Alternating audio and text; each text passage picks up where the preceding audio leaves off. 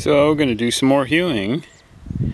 I wanted to test out the Phantom Bevel jersey that I have a couple of videos about, and I wanted to demonstrate hewing with this long-handled double bevel broad axe, and I wanted to try out some hewing with this 2.5 pound boys axe that I hung about a week ago now.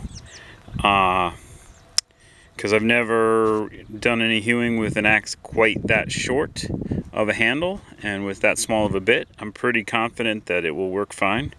But yeah, so I just wanted to show some more hewing with a couple of different axes, and just to demonstrate that you don't have to have a broad axe, but I'm also going to demonstrate hewing with double bevel broad axe here, Tie Hacker style. This broad axe is a Philadelphia pattern, I think, or a Pennsylvania pattern. I'm a little fuzzy on my broad axe patterns. And I got it off eBay. It's one of my few axes that I bought off eBay a long time ago. And when it arrived, I realized someone had reprofiled it to be double bevel, and I didn't at that time think you could do good hewing double bevel. So I just left it as an unhung head for a really long time until I saw Onsec's channel. If you want to see a amazing axe professional, I highly recommend Onsec's channel, because he's in the Czech Republic, and maybe his videos don't have the greatest video resolution, but that guy can do things with an axe that make me want to die. And he does a lot of hewing with a very, very large, long-handled broad axe, and it was really inspirational. And I changed a lot of how I hew after I saw what he's able to do with those amazing axes that he's got. And so yeah, I wanted to have an axe set up the way Onsec's axes are, and there was no way I could get my hands on a medieval European replica hewing axe. So I had this double bevel broad axe, and I just hung it with this long handle, and it works fantastic. I love using this axe. It's my second favorite hewing axe after the axe I used in the last video, which is my favorite axe to do everything. So yeah, let me just lay out this timber, and we'll make another piece of cribbing, and I'll test out some axes. So the last video, I felt like we got good footage of the angle that the axe is coming in, but not actually, because of the sun. The images of the cut surface was a little bit difficult to see, so I'm trying from another angle to see if we can get some different looks.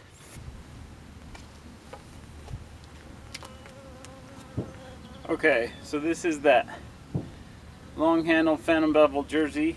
I'm gonna see how it works as a scoring axe.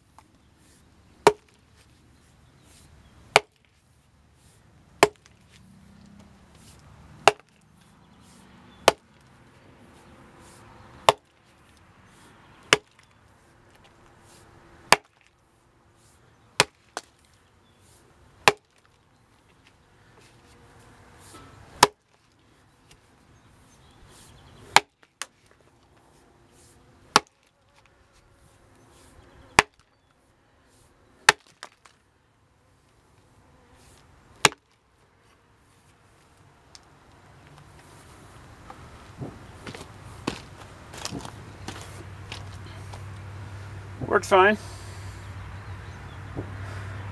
but I expected it to.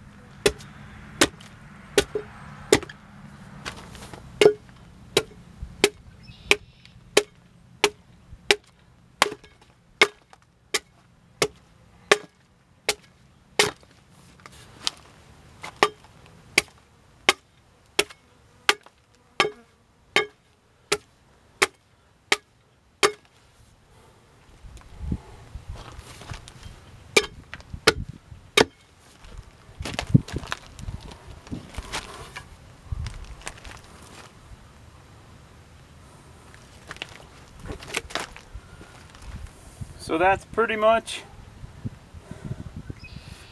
this broad axe.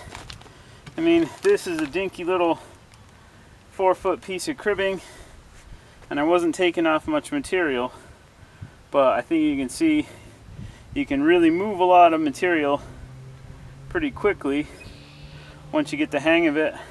I wouldn't say I'm back in tune with this axe. I need maybe a good 10 feet to get accustomed to how it behaves, but that's okay.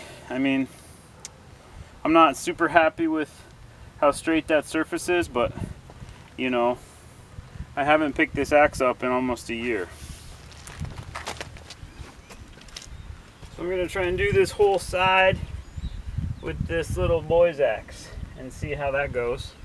That'll be a very new thing, and that's pretty much gonna be the maiden voyage for this boy's axe. So I've never really used it before, so we'll see how it goes. And I have never hewn with an axe this small.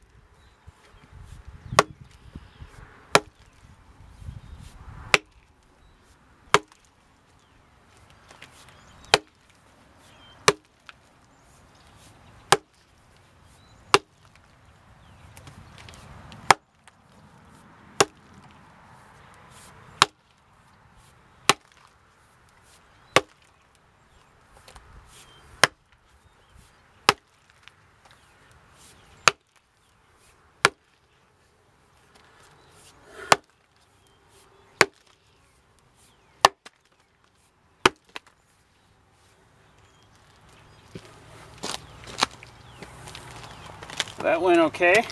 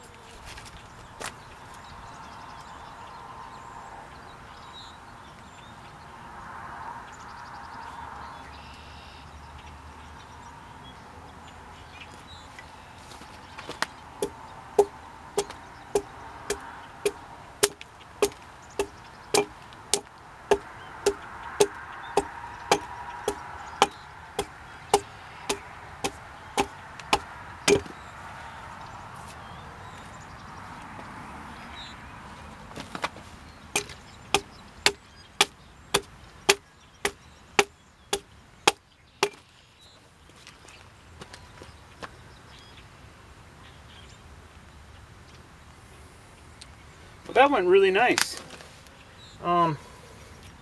Obviously it was a lot slower than with the broad axe, but I really did actually get a straighter surface, I would say. I overscored quite a bit. This was digging a little deep, and you know, partly not used to the axe. You know, you gotta hewing with like 3 different axes on a tiny piece of wood, you're gonna get some inconsistencies. But I mean, some people like the overscoring look, and obviously it doesn't damage the functionality of this piece. So yeah, that went pretty sweet.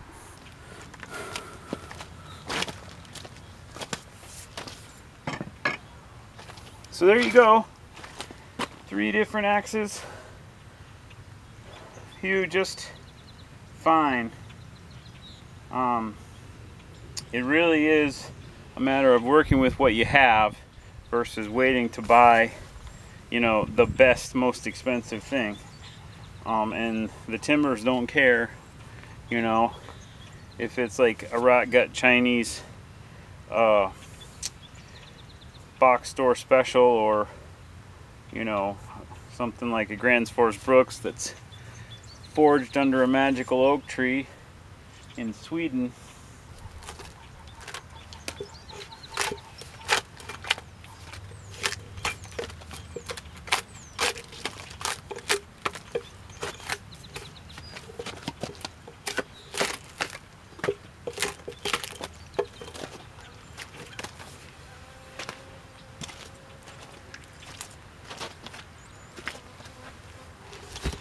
There we go.